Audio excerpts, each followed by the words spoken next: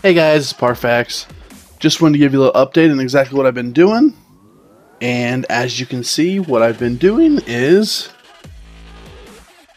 leveling up a new tune. Oh, better spend my point here. This is Parfax the Great. He is an Imperial DK. Now, as you guys know, or may know, I have one DK already, but he's a Nord. Unfortunately, he's probably the worst race in the game in my opinion. And I decided that I needed to make a new one. So I went ahead and made this character up, and leveled him up. I'm hoping to, by the end of the week / next week, I will have him at V14 and get all my sky shards, all that kind of thing, which is what I'm kind of running around doing. As you can see, a bunch of sky shards, lore books. Haven't been too great about getting those, as you can see. But yeah, it's a lot of fun. Bringing a little bit of life into the game.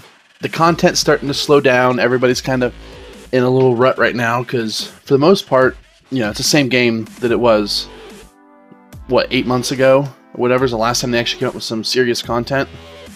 So, what he's gonna be is a stamina user, which is the reason why I went Imperial, because the Imperial passives are the best.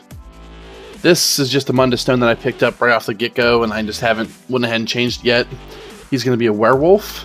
He's going to be a two-hander. Bow. Now this is going to be a PvP build.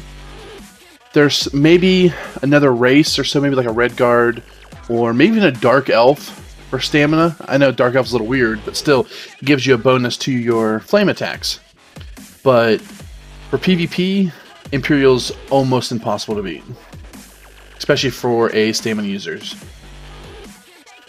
Alright guys, that's me. Want to let you guys know that I'm not just completely throwing Elder Scrolls out of the way. I know some people thought that I quit the game.